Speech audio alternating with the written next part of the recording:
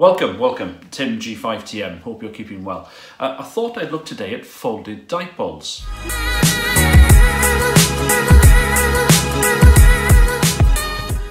So folded dipoles, what are they? Well, they're centre-fed antennas and it's got wire that's folded back on itself effectively. It's a form that's very much like a very squashed loop. Let's take a look at one, see what it looks like. So the folded dipole, fed in the middle as you can see that the ends are effectively going back over each other to the top there. It looks like a very squashed loop, doesn't it? You can build it with one wire going back over the top, or maybe even 450 ohm ladder line with the ends shorted together. So if you allow, say, 1 foot of space, what's that, about 30 centimetres of space between the two wires, then effectively you reduce the length of the wire by the dipole by about 5%. So a 66-foot dipole for 40 metres will go down to about 63 feet overall. Another thing it does as well, it changes the feed point impedance. So that second wire multiplies the feed point impedance by a factor of 4. So for example, if your dipole, let's say, we'll take the textbook example, has an impedance of 72 ohms, then with the folded dipole version, we're now talking about 280 odd ohms.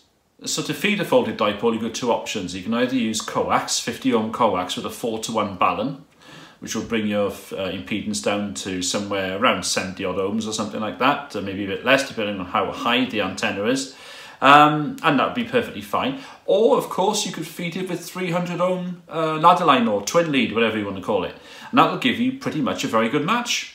Other things that people like about folded dipoles is the fact that your bandwidth tends to be a bit wider too, because effectively having that second wire, or the wire folding back on itself I should say, creates really what's a very much thicker wire for your dipole. With thicker wires generally lead to a broader bandwidth.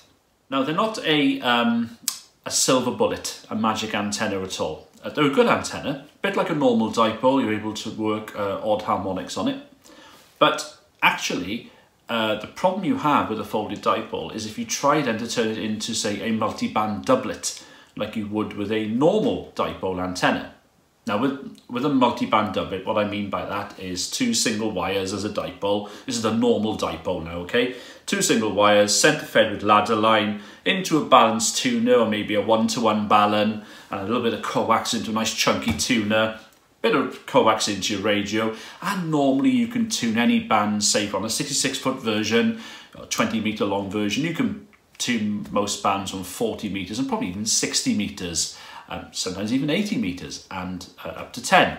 Lovely. Okay. Now, with a folded dipole, because of the design, in effect that second wire, if you like, even though it's the same wire, but the second wire, makes it a bit of a thicker antenna.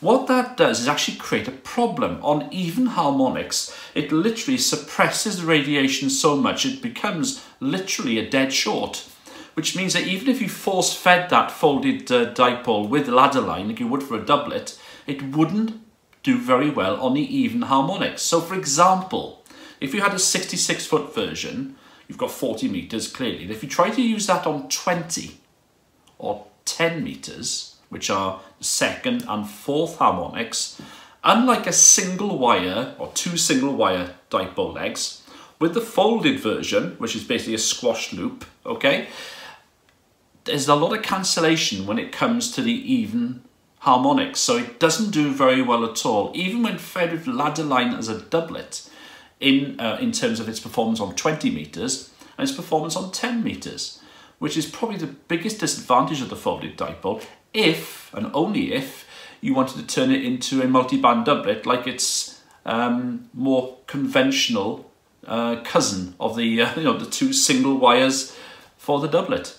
So to recap, the folded dipole, a useful antenna, slightly broader bandwidth, doesn't need to be quite as long, but we're only talking a few percentage in terms of less long, in terms of being shorter. Yeah, you can feed it with 300 ohm ladder line, so if you don't want the inconvenience of a chunky balun on a fairly less than sort of sturdy supporting pole, if you're running an inverted V for example, you can get rid of that and feed 300 ohm down to a 1:1 balun and run it that way. That sounds like a good idea. But this issue it has is that on the even harmonics, it's a far, far worse performer than the conventional dipole when it's turned into a multiband doublet. And that's probably its biggest disadvantage. Anyway, that's a look at the folded dipole. Hope you enjoyed it. If you fancy clicking subscribe, that'd be lovely. And thanks for joining me. Tim G5TM wishing you 7-3. Bye-bye.